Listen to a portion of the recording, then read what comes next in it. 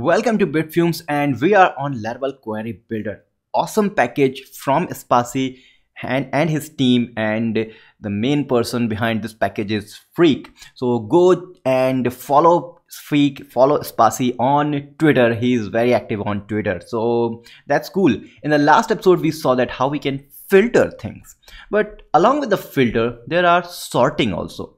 Sorting is like sort by, but you don't have to write anything like sort by kind of things. You just need to say allow sort. So I want to sort by, so let's remove this, and I just want to say sort and then equal to sign and give the field, so sort name. But sorting is not done because we have not specified that I want sorting also. So I just say allow sort and sorting with name. So currently we are getting the result as it is inside the database, but now because we have given the sorting by name and we have specified that sort by name, and if I now refresh, you can see it is all sorted and it says 6, 17, 9, 3. So it is alphabetically sort.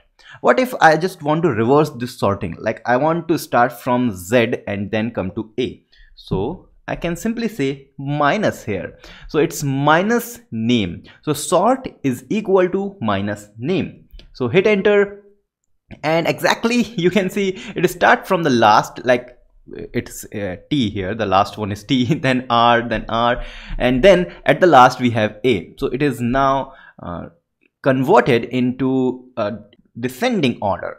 So let's check, if you want to check that what SQL query is running behind this, so you can just say to SQL instead of get. So now if I refresh this page, the result we are getting is select everything from users, order by name, descending. And if I remove this minus sign from here like this, it says name ascending. So this is like a magic, and it's all behind this query builder package. And let's see some of other things. So let's go get back to get and then go to the documentation. So just like filters, this sorting also can be done with multiple things like name and street. So name and email. You can also include relationships. So including relationships is again easy. You just need to say include and the relationship name. It's like with, whenever you are using Laravel Eloquent, you can say like allow include. So it will only allow relationship if you specify allow includes. So you can see nested relationships are also given, and that's cool. And let's now see the selecting field. You just want to see some of the fields you want from database. I don't want everything. I don't want created at and updated at. I just want name, ID, email, and active. So I need to say allow fields, and fields are like name and email, just two things. So if I now refresh, so we are not getting this. Why we are not getting? Because now we need to define that here, like just filter, we need to say fields. So I want the fields, so I will say fields is equal to, like here we need to say on the users table, so users table, and then define I want name and email. And yes, we are getting just name and email. So much easy with this query parameter. We are changing the result. It's extremely useful package. Not just these things given in this package. You can also do, if you want, the native Eloquent things. So if I now go and check all these things, so you can see we have the email verified null. So yes, we can directly specify that where email verified at is null. So let's see what we are getting. So refresh this page and we are getting just two results, because two results having email verified at null.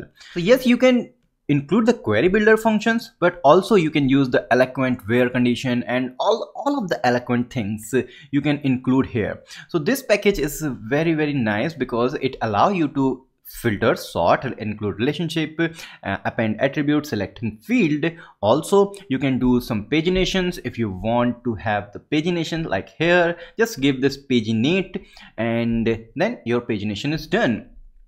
Then if you want to use this inside your front end, there are libraries for Vue and React. And if you don't want, you can just pass the data just like this on the query. So it's like a query parameter you can pass and it will going to work if you don't want to use these libraries. And if you have any problem using this package, you can go to the GitHub repository, and in this repository you can create an issue. Just like you can see 7 issues are there which will be solved in a next release. So you can create a new issue and ask him. You can ask me on YouTube, Twitter, Facebook, Instagram, LinkedIn, and you can follow me on these platforms at Bitfumes and Sarthak Savvy. We will meet in some other videos. Till then, goodbye.